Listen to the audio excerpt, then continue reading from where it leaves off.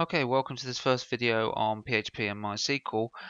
This first video is dealing with the bleeding obvious part, which is what is PHP and MySQL. And the very first question blatantly is part of that, which is what is PHP? Well, the cold hard facts of the matter is that PHP is short for PHP Hypertext Preprocessor. Now, the acronym for this is a bit ridiculous because it includes PHP in its own acronym. That's called a recursive acronym. There are references that refer to the fact that PHP itself was originally short for personal home page. Two things: there is no evidence that I can locate on that, and secondly, that doesn't add any more meaning to the system. The second thing to note about PHP is that it's what we call a server-side scripting language. That means that the language itself is run purely on the server. It's probably better to use a diagram. So let's refer back to what we had in the HTML. Let's have a look at your computer and the web server.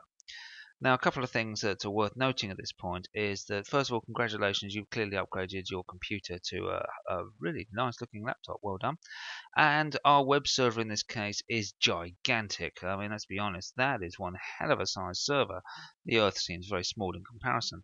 But let's work with the system we've got. When you make a normal request, when you type in www. anything, whatever, and it's to a normal, what we call a static website, that's one that's been written in HTML and CSS, then what will happen is you send the web request, that's the www part.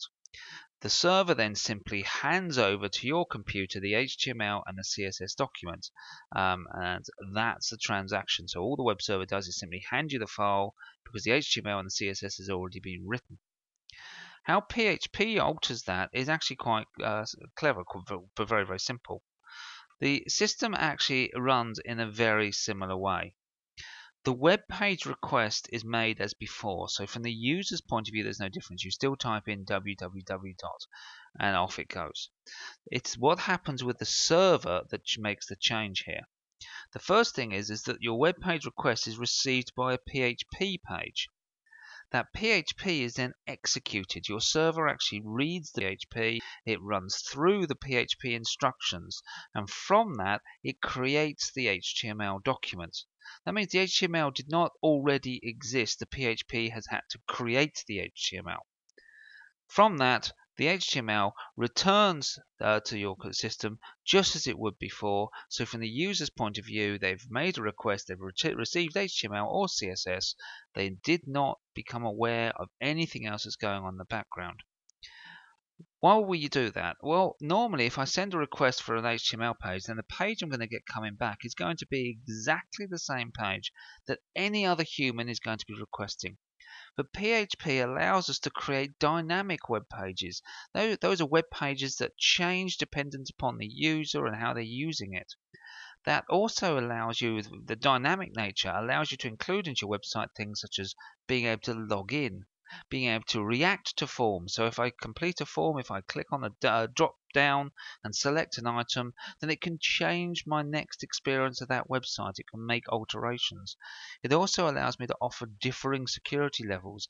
People can log in and they can be the administrator or a user or a client or whatever else. So PHP adds a whole new dimension to your HTML. It moves it from being static, boring, to being dynamic and engaging. That's the benefit of PHP. So, takes us to the next question. The next question is, what is MySQL? Now, there are terms about this. First of all, it's a relational database language. Officially, it is called MySQL. I have referred to it, and lots of people refer to it as MySQL. It's appropriately, it should be MySQL, but MySQL is perfectly fine, and no one's going to get jumpy about that one. And if they do, tell them, go out and get a life.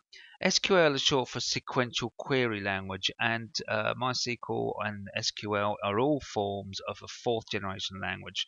That's what we call a declarative language. Quite simply, a declarative language is a language that doesn't tell the computer how to do something. We simply tell it what we want, and the computer knows how to do it. When you make much more sense when we look at SQL, and we can look at the select command particularly. Some SQL commands are not declarative, they are what we call imperative, and those are third generation language characteristics.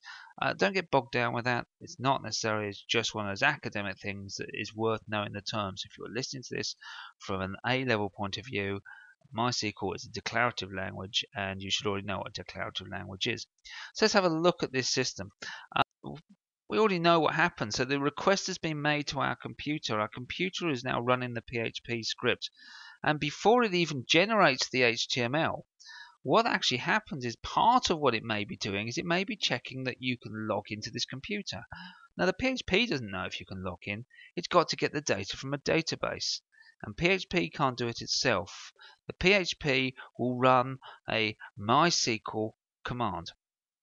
The MySQL command will then query a database.